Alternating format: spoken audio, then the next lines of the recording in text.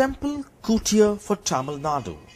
After a recent Madras High Court ban on Western clothes inside temples, this group of French tourists went shopping for traditional dhotis before they visited Chennai's Kabalishwara temple.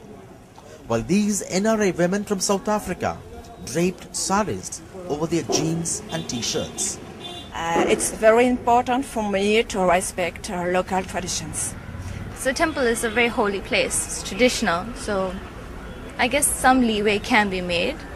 But if you have the option to do this, why not?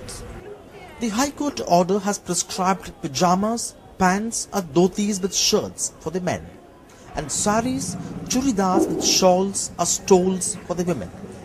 But I don't find anything in that indecent in wearing the jean. For the simple, you're coming here to pray and not to expose and show off. That is what I would say. A full covered dressing is welcome. All of a sudden, if we feel to go to temple and if we are in Western, it restricts us to visit the God.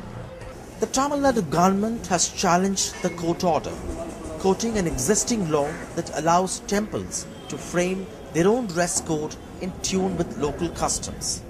If they have thought about covering, then even this is covering the body only, and in sari it is exposure only. But still they say to wear half sari and saris, and what's the logic? It's not. 10% they don't like to go inside because of this system. The government have to consider to give some relaxation of the dress code to the tourists, at least European. In the past, dress codes put in place by individual temples were not strictly followed.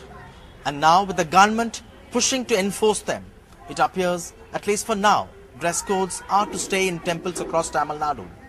In Chennai, with camera person Edwin, Sam Daniel, Find NDTV.